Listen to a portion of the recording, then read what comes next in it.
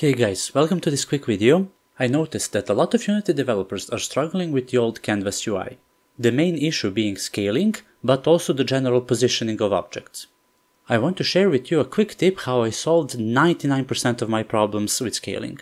As you can see here, I have this UI I made for one of my projects. It has these two scroll views and a couple of buttons. Now let's see what happens when I change the aspect ratio of the game window. You can see that the UI scales pretty well.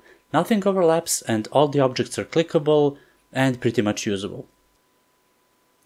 This is especially important in mobile game development, where we have to account for a variety of mobile device sizes. Now this trick is made possible using the Canvas scaler. If I, for example, wanted to make my UI smaller, I could just adjust the reference resolution. But the actual trick is made possible by using the scale with screen size for the UI scale mode and expand for the screen match mode. As for the reference resolution, if you're building a game in landscape mode, the aspect ratio of the reference resolution should also be in the landscape mode. The same goes for portrait. If you're building a game in the portrait mode, the aspect ratio of the resolution should also be in the portrait mode. Since this is a game meant to be played in the landscape mode, I just use the full HD resolution. Now the other aspect is you have to have your anchoring set up correctly. In this example, you will see the ship details view is anchored all the way to the right, with both its min and max anchors anchored to the top right and the bottom right position.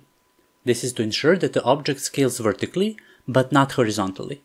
Horizontally, we want it to remain a constant size, while in turn the view section is anchored to the whole screen, meaning its min anchors are 0, 0, while max anchors are both 1, 1.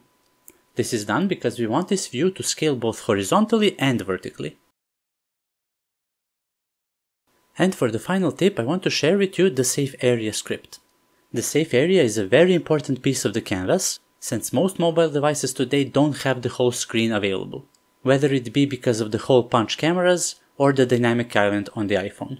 To make it work, every component is parented under the Safe Area, and the Safe Area object itself is anchored to the whole screen, with the left, right, top and the bottom field all set to 0. Now inside of the script, we first calculate the width and the height ratio using the canvas_rect.rect property. This is done because the canvas_rect doesn't actually use our screen.width.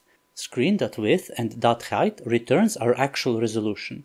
But Unity uses its own arbitrary values for the canvas_rect depending on the canvas scaler properties. Then we use the screen.safeArea to calculate the top, bottom, left and right offset. Next, we set the offsets to the rect transform, which is the rect transform of the Safe Area.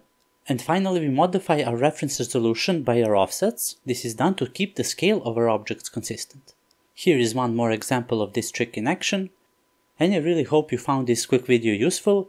Remember to like and subscribe, and see you next time.